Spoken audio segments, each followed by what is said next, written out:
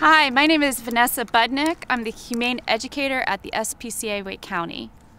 I'd like to tell you the story about my first pet, Snoopy.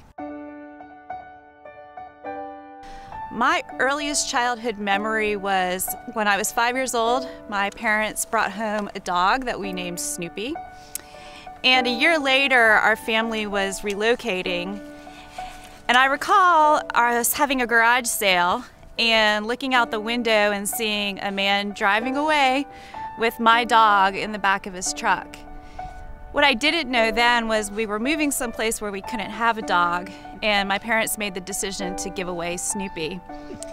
It was a really traumatic moment for me, but it taught me a few things. It gave me a deep empathy for animals, and it also taught me the great responsibility that comes with having one in our lives.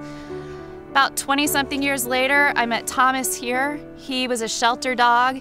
He was given up by his family, and I decided to adopt him. And when I adopted him, I made a commitment to him that he was going to be in my life no matter what. And it wasn't always easy, but 8 years later, he's my best friend and the best thing that ever happened in my life.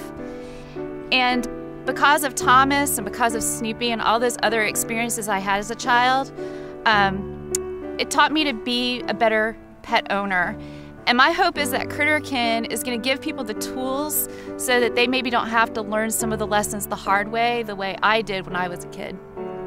Thanks a lot.